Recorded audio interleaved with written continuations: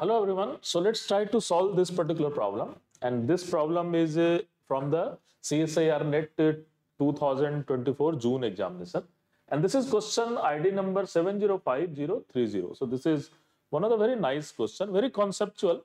So what is given? There is a probability density is given. And this is probability density function is given, and which is very nice function, which will be the average of Dirac delta at x is equal to a as well as x is equal to minus a. So this is given, and what we have to do, we have to just calculate what is the variance of this particular density function. Variance of x we have to just talking about, and x is nothing but the random variable. So they should give that x must be random variable.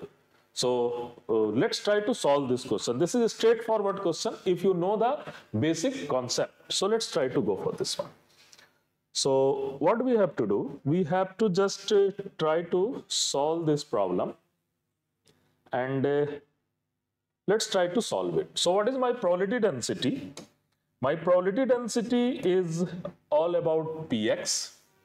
So this px is nothing but half of delta x minus a plus delta x plus a. And we have to find the variance. So if we have to find the variance, that means we have to find the expectation value of x square minus expectation value of x whole square. So first we will go for finding the average value of x. So average value of x is nothing but minus infinity to plus infinity x px dx. So this is formula for average value of x.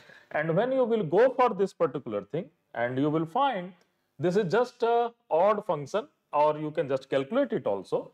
So what you will get? You will get minus infinity to plus infinity x, and that value is equal to delta x minus a plus delta x plus a, and half is outside there.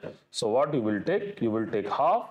And when you are going to integrate between minus infinity to plus infinity, you can find x is equal to a as well as x is equal to minus a within the limit. So what will going to happen? This integration is half a plus minus a. So you can get this value. So this value is 0. So this is average value is 0. And you can also see that this distribution is almost symmetric between about x is equal to 0. So it should be average value must be 0. So but you can solve it. So let us try to calculate the average value of x square so that we can find the variance. So what will happen? For the, again we have to calculate average value of x square, and when we are going to calculate average value of x square, that is minus infinity to plus infinity x square, and the formula is all about this thing.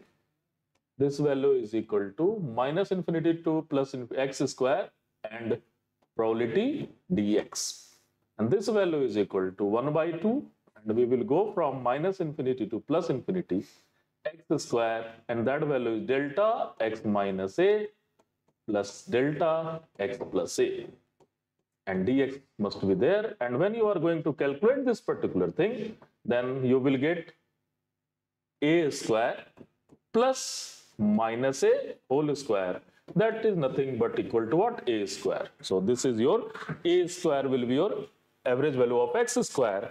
And now we can get the variance, and this variance is nothing but average value of x square minus average of x whole square. So this value is equal to a square minus 0, that is a square. So it's a very quite easy question. The question option A is the correct one, and you can solve this problem in a very nice way, except you have to know what is the basic property of Dirac delta function. Thank you.